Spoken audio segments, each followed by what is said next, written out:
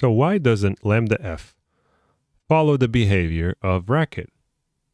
Let's try to understand by means of two examples. In our first example is very simple, right? It only has three terms. The first term, I'm defining a variable a, assigning it 20. Second term is going to be definition of variable b, where I'm going to assign a function that takes x and returns a. Finally, I'm going to call b, so the variable declared in the second term, and I'm going to pass 1 to it. What is the output of this program? If you don't know, copy paste. Actually, to confirm, copy paste these three lines in a text file of Racket and run it and see the output. So the output, let's try to understand what it is. If you look at B has a lambda. It ignores whatever parameter or argument was given to it and just returns A. A is 20. So when you call B and you pass 1, you should get 20. Right? So let's see if Lambda F is able to produce this answer. So how do we do that? What I'm going to ask you to do is go back to this slide number 22, okay? And open in the browser window right next to this video. Try to do that, please. If you can print it, even better. If you can print this out. So now what I'm going to do is, this is going to be your input, right? So if you look at Lambda, your down arrow, it has two parameters. One is the term, second one is the environment, okay? And that's what I'm going to show you right here, environment and term. And then what we're going to try to do is first guess what is the output environment and output value. And secondly, we're going to try to figure out how to use the rules to understand the execution. That's the point of the rules, is really to help you. So let's see. So now what I'm going to ask you is pause the video, look at the rules, and try to understand, think with your head, what is going to be the output, and how do you look at these rules to understand what's going on. So please pause the video. Okay, I'm going to assume you've already did that. So in terms of output, define A is going to create a variable here, and A is going to be assigned to 20. So the environment, we're going to use the same syntax that we've learned in module 4. So the output is going to be an environment with the pair A to 20, and the value of define is of course void. And now, please look at your rules, and what you'll see is in order to evaluate this, the left-hand side is going to be define A20. If you evaluate the expression, right, you have to apply this rule, edef. To do that, you now have a 20. How do you evaluate a 20? 20 is the number. You have to use this rule, eval. The input environment is going to be empty, so this is here, the input environment. And the output is going to be the same number, so that's why we have 20 here.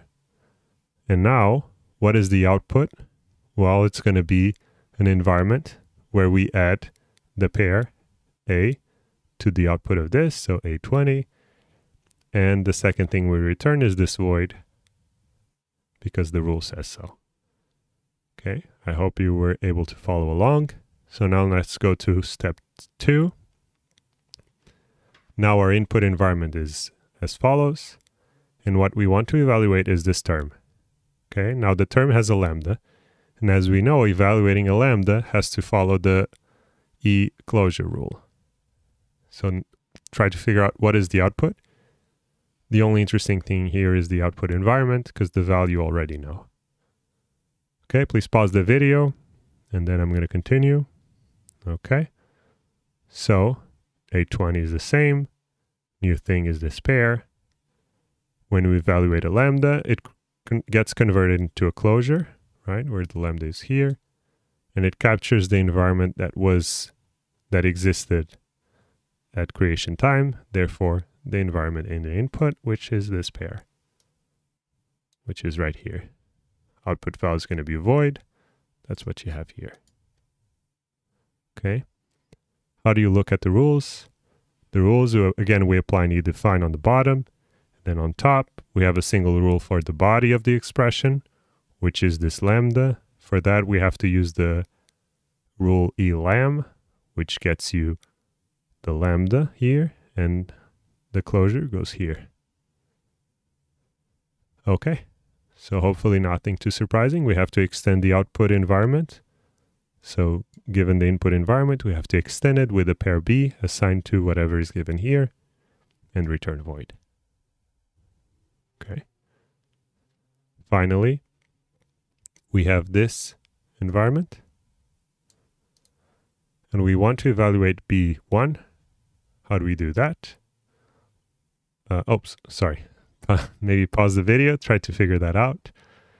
First of all, recall that when you call a function, that's just an expression, and expressions do not produce side effects in the environment, so you should observe the same environment in the output. And the value is going to be, as we've seen, has to be 20. So this is what we would like. Okay, so is this what really happens? Let's look at the rules. Try to use the rules slide to figure this out. Okay, so what we have is going to be, this is the input, right? So it's going to be a term that has an expression.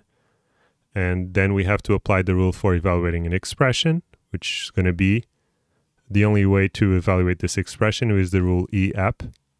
To evaluate eap, we have to evaluate b. B is a variable, so you have to use the rule evar, which looks up the environment. So what environment are we using? It's always the same input environment, which is E.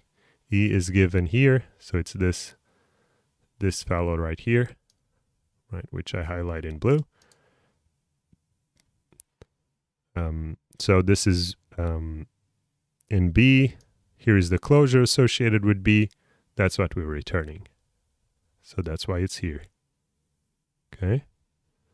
And then if we evaluate the argument, there's only one, right? Always. So we evaluate 1. That is 1. We use the rule eval like before.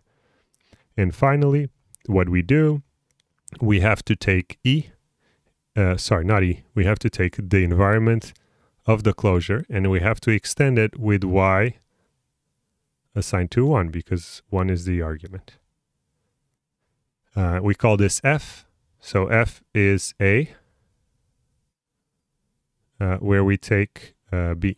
Wait, this is incorrect. Actually, let me fix this slide. Okay, I fixed scope the environment F. So environment F has to be the environment given in the closure that was stored in the closure, right? And we have to extend it. Parameter Y is assigned to 1 because 1 is given, right? 1 is here. So that's that's the environment we're gonna use to evaluate A, right? As we can see, Y is not A, so it has to be 20. And therefore we're returning, when we call F of A, that should return 20. Okay. So now let's look at another example. Example 2. What we do is something very simple. We just reorder these two instructions. So first we define B, and then we define A, and finally call B. So first of all, try to copy paste this into Racket, run it, and look at the output. Okay, see if it matches your expectation, and then please resume the video. So as you can see, the output is the same. The output is 20. But now let's see if our semantics Lambda F is still able to reproduce this behavior. Okay, so we're going to do the same. We're going to start with the first term that we want to evaluate, which is define B, lambda Y. When we evaluate it, look at your rule sheet, see how you would evaluate what is the output environment, what is the output value. So please pause the video and then resume it. Okay, so as you can see, the crucial point here that we want to make is that when you evaluate this lambda and you convert it into a closure, it's going to capture the input environment, which is empty. Okay, so keep this in mind. This is the only change. Right, it's just here in yellow. Value is going to be void, as you saw before.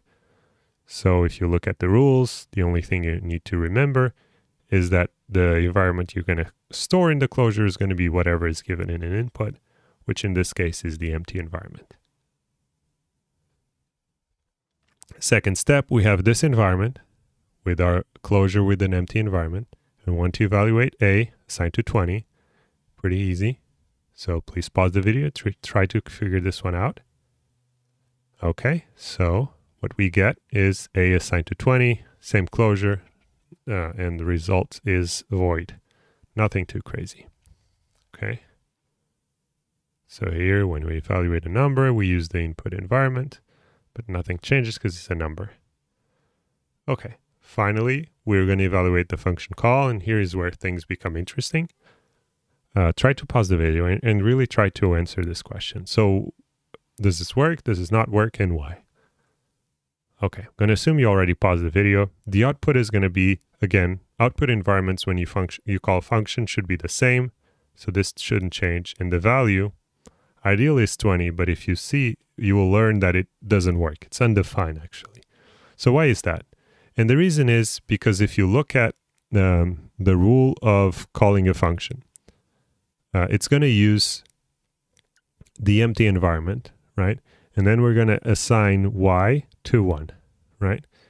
And then when we're evaluating A, the input environment does not have A, right? A is not here, and y is not A.